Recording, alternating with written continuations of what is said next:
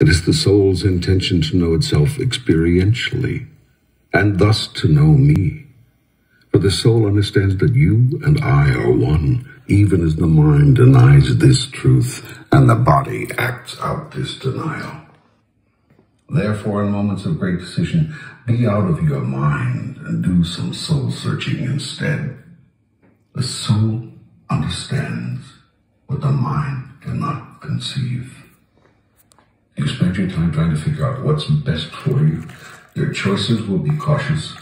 The decisions will take forever, and your journey will be launched on a sea of expectations. You are not careful, you will drown in your expectations. Whew, that's quite an answer. But how do I listen to my soul? How do I know what I'm hearing?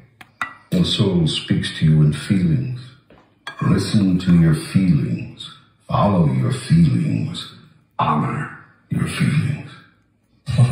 Why does it seem to me that honoring my feelings is precisely what has caused me to get into trouble in the first place? Because you have labeled growth trouble and standing still safe. I tell you this, your feelings will never get you into trouble because your feelings are your truth. If you want to live a life where you never follow your feelings, but where every feeling is filtered through the machinery of your mind, go right ahead. Make your decisions based on your mind's analysis of the situation. But don't look for joy in such machinations, nor for celebration